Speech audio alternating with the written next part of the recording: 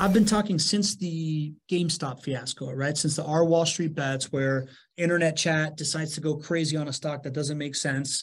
And people were, losing all sorts of savings that were shorting something that made sense to them. Right. I've been talking about this idea that in an interconnected world where information is completely free and money travels, we have not factored in the risk of mob mentality when everything moves so quickly. And these are the numbers that freak me out.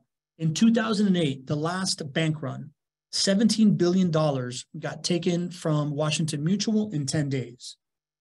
On Thursday, $42 billion got moved from Silicon Valley Bank in 1 day. Wow. This, to me, is the GameStop fiasco of bank runs, right? It's same things, right? Like we joked about it being a bunch of nerds in their mom's basement playing video games that all of a sudden like lit a fire that turned into like a giant wildfire. Really what we were saying is like in one concentrated corner of the internet, something can happen that spreads and it affects the entire market, right? So in this case, it was, I'm not putting blame on Peter Thiel, but like that seems to be kind of like the big spark that, a tweet from a highly regarded person started this thing that, yes, it is contained at Silicon Valley Bank. It's contained right now inside this tool that they created, but it like strikes right at the heart of the confidence in banking, right? Like Rich Ritchie just let us know that, he made President's Club this year at his bank and they decided to cancel the President's Club trip because you now can't take this like trip to your top performers during this time of like bad optics in the banking system, right? So there's still tremors that are happening around this, even though the epicenter was Silicon Valley and like largely done. There's still tremors happening around the ecosystem. There's still things, people are on tilt. Right. Definitely. We're going to call it a poker term, right? Something else that might hit you a little bit sideways in the banking system might trigger another like aftershock. And to me, it's kind of what we've been hinting at, right? Like we put such a premium on liquidity when it comes to investments. And in this world where money travels so quick and information travels faster, the idea of liquidity represents a new risk that we haven't really figured out yet because these black swan events keep happening from these externalities that we could have never seen coming.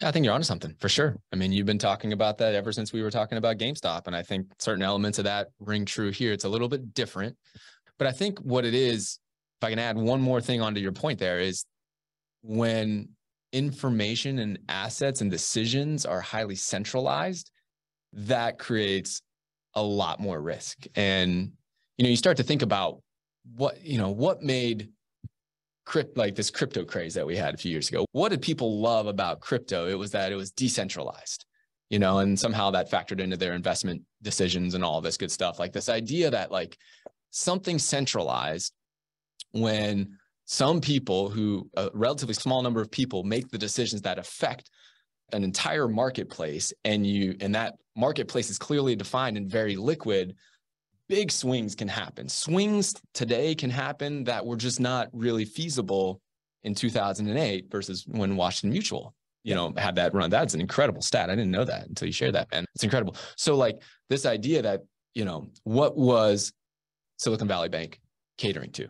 A highly centralized part of the economy, a part of the, it was the tech sector, the people that are in the know in that tech sector started putting out feelers and starting letting people know in their networks that, listen, you should pull your money out. It's like this, when there's a small number of decision makers, there's more inherent risk as well. And it turns assets that we never thought were risky, like putting your money in a bank, into something that has a whole different risk profile now. Yeah, man. I think the most concerning thing is the idea that it's still all connected, right? Like just when it used to be that a small town bank could make a big mistake, or I don't know, man, I'm just saying this, but like, I assume that in 1995, a small town bank could make a big mistake like this, get screwed, go under. Some people get screwed. It gets contained, right? Like it's not this like contagion effect that spreads to other things, right? Like I think that's the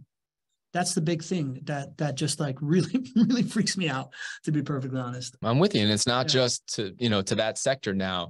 Every part of the economy is affected, And Matt's saying that he's saying that he's not concerned about banks. Signature is a much scarier case. I don't even know what that is. Right? Signature is the third largest bank collapse. So Silicon Valley Bank was the second largest behind Washington Mutual. Signature Bank was the second bank to collapse over the weekend. Oh, wow. Okay. Yeah. All right. So, and that's really why people are concerned. I think people, and I've read a number of reports on it, the example, and like Matt was talking about, the example of what happened at at Silicon Valley Bank seems to be kind of like a gross mismanagement of that bank. You know, just looking at how their deposits come in, you know, and the fact of where they got their money, and then understanding that in a high interest rate environment, they wouldn't be able to capitalize if there was a big bank. That seems like something that was just gross mismanagement, made more difficult by the economy that we're in right now and the interest rate environment. But I think the greater risk is, how does that affect every other part of this economy, right? So Signature, I don't know as deeply. I haven't looked into their information as well, but I also know they had a similar profile as Silicon Valley Bank, knowing that they got a lot of their money not from like depositors like you and me putting money in the bank, but from other sources, institutions, VCs. And so they lost a lot of their funding there. And it makes them susceptible to when people say, I want to pull all of my money out of the bank. And so those seem like outliers here. But what it does is it creates, in an interconnected world, an interconnected environment, now, you know, everybody is on edge until the government and the Fed and the FDIC stepped in and said, we're going to insure the uninsured deposits. Every business owner and every person who had more than $250,000 in a bank was thinking over this weekend, I'm going to go to the bank and pull my money out. Because I don't know what my bank is doing. And so that's how everybody is affected. And that's why the government stepped in to solve this issue. And I mean, you look at stocks beyond that. I mean, the government stepped in to solve deposits, but it's not like there hasn't been a huge, you know, loss of wealth. Well, thank you. Yeah. I mean, regional banks are getting pummeled and banks in general are getting pummeled, having to answer a lot of questions now, and the overall market is down.